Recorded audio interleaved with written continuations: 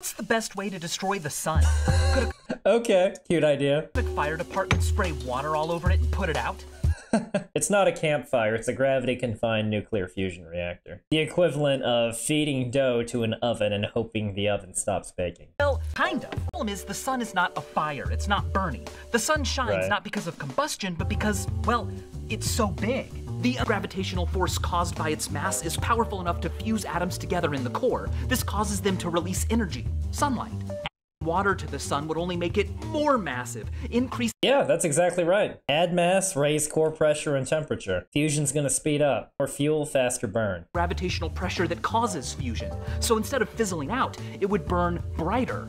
But the brighter it burns, the faster it runs out of— Okay, so he's gonna say maybe because you're ultimately shorting the sun's overall lifespan. Clever. As I pointed out 12 years ago, 20 solar masses of water added to the sun would shrink its expected remaining— 20 solar masses of water. So remodeling multiple solar systems to affect just one is what it would take to pull this off.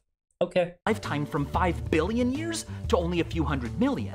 But if you can't wait that long, I suggest something more sinister than water. Water! If you sprayed the sun so powerfully that its matter was scattered across space, it would no Okay, he's getting into gravitational binding energy. longer have the critical density needed for fusion to occur. It would be snuffed out, but only so long.